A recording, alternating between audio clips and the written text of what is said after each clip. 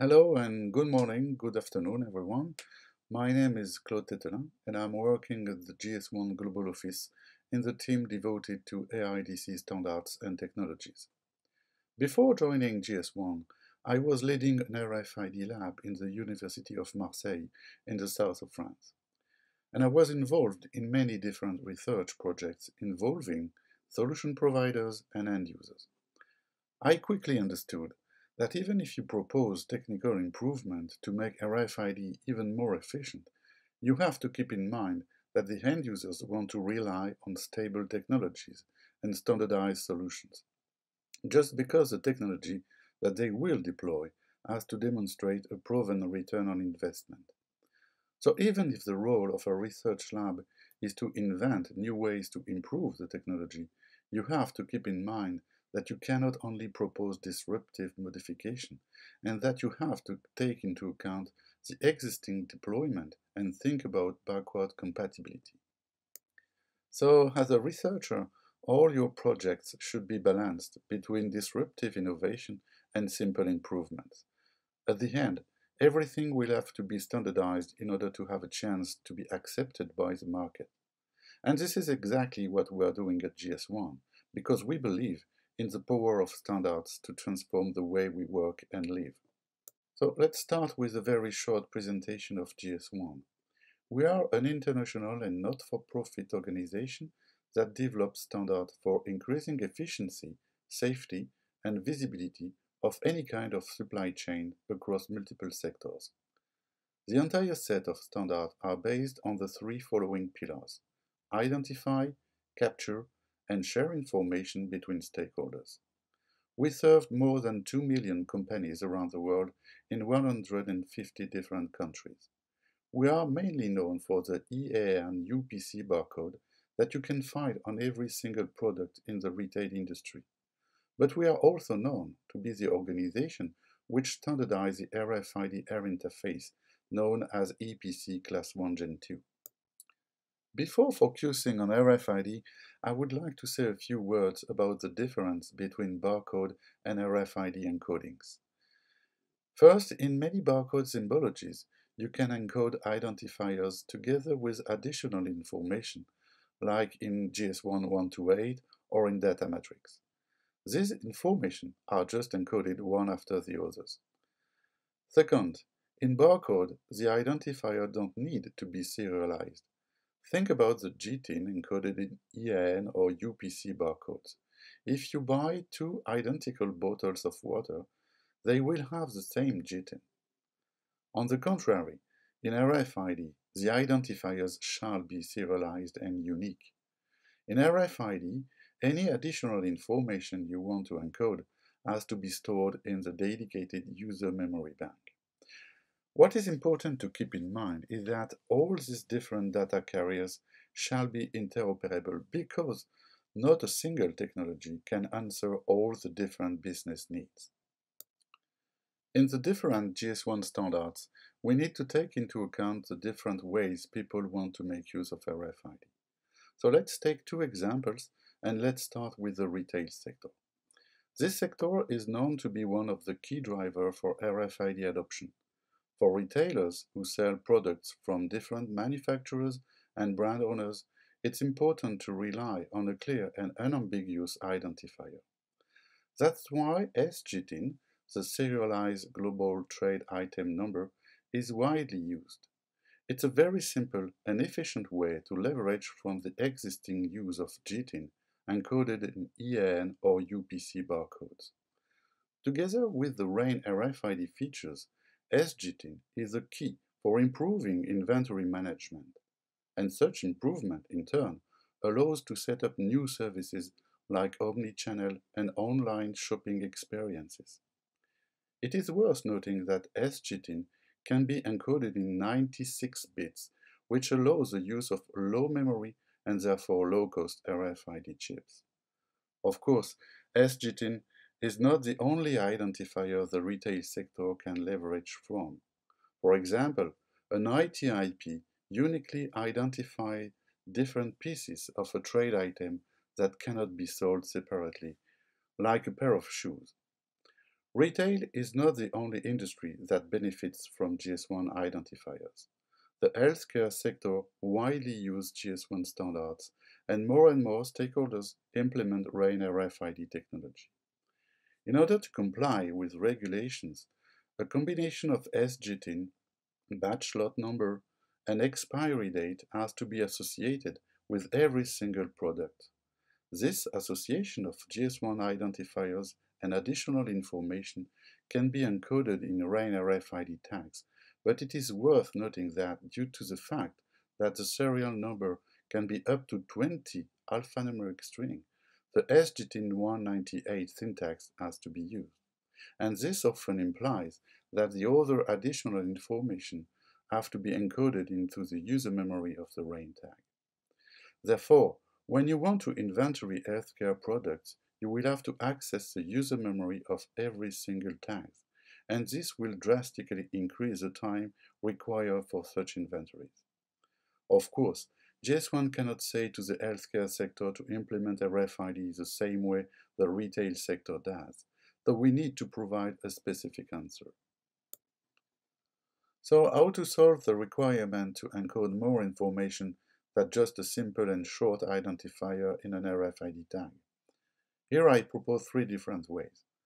First, you can tell the end user to encode very short identifier in the EPC memory, and if they need more information about the product, they can use the identifier as a key to access this additional information stored in databases.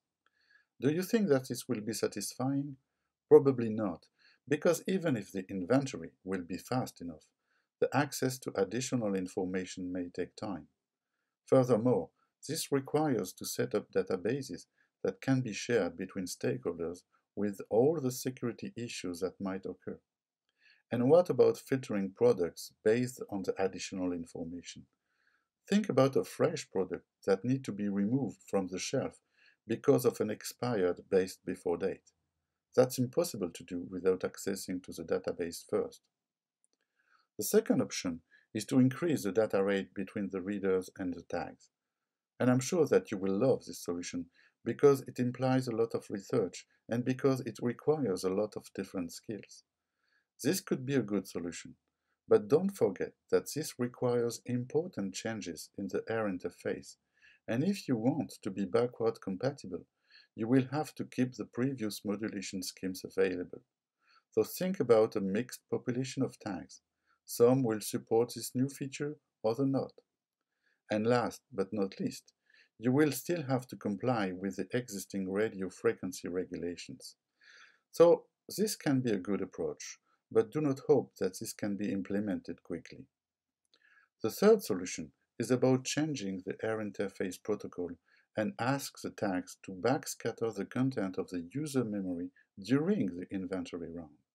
This will prevent the end users to access every single tag after the inventory in order to read the content of this user memory.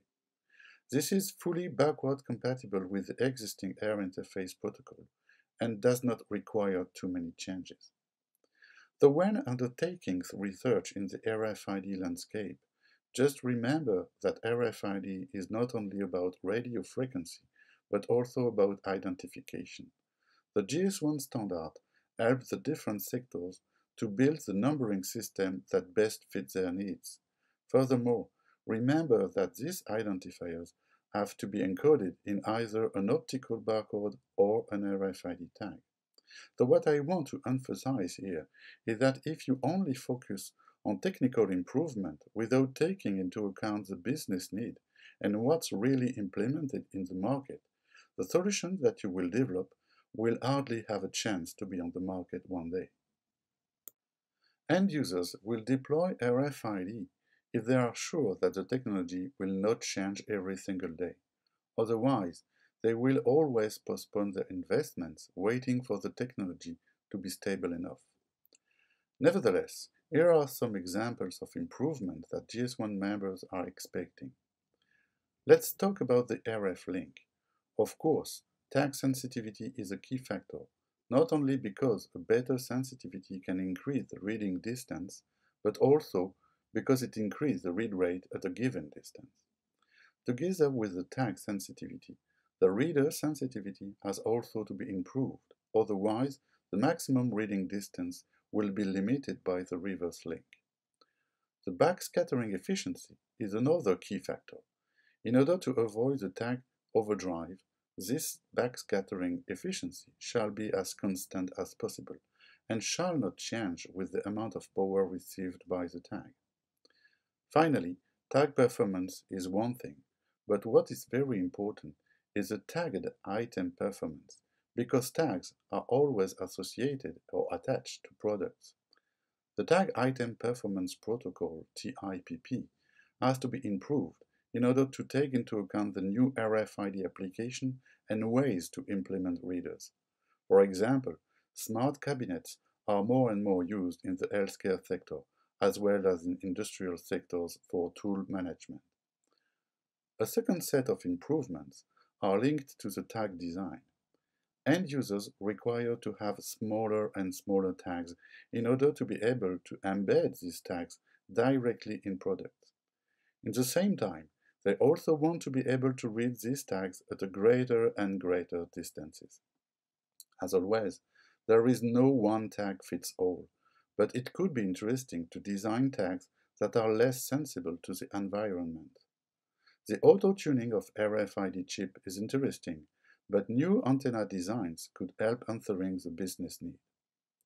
As everyone is talking about IoT, many end users would like to make use of RFID for passive sensor networks. Energy harvesting or small batteries can help implementing passive sensor networks that could be interrogated using a simple RFID air interface. RFID for location purposes is also of interest for many sectors, even if there are more and more other competing solutions. A last topic I would like to raise is the question of product authentication. I'm not talking about using passive UHF RFID for access control, but since there are more and more ownership transfer in the life of any kind of retail products for circular economy purpose, the question of the product authenticity becomes crucial. Creating cryptoswitches that are efficient enough for such application, but that does not require too much resource, is something more and more required by the market. In conclusion, I would like to say that even if GS1 can be seen as a standard organization which focuses on data sharing processes between business partners, the research strength is something that is of great importance for us and our members. That's why we set up a partnership with 6 different universities in the US, in Europe, and in Asia under the Auto ID Lab umbrella. Of course, this does not prevent us to set up other partnerships with laboratories, especially working on blockchain, artificial intelligence, big data, and of course RFID. So thank you very much for listening to this presentation, and do not hesitate to come back to me or to GS1 should you have any question about our standards or about innovation projects that you may have.